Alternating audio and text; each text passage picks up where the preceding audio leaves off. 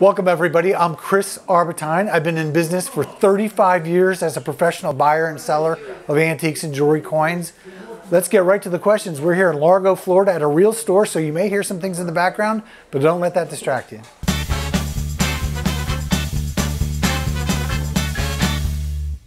Okay, now we're going to talk about something that has been asked to me multiple times.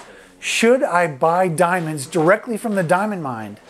Well, what people are doing right now is they're getting emails from someone in Africa who has a rare diamond or rare bunch of diamonds, and they need help getting it out of the country.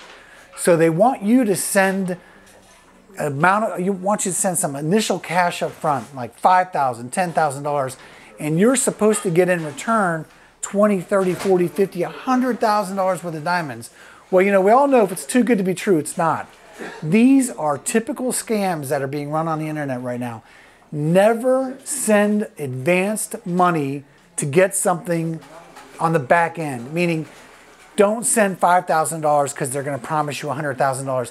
That's the oldest scam in the book, and these foreign countries, whether they're from the Bahamas, not the Bahamas, but more from Africa, more from Jamaica, where they want you to send something for diamonds, gold, whatever.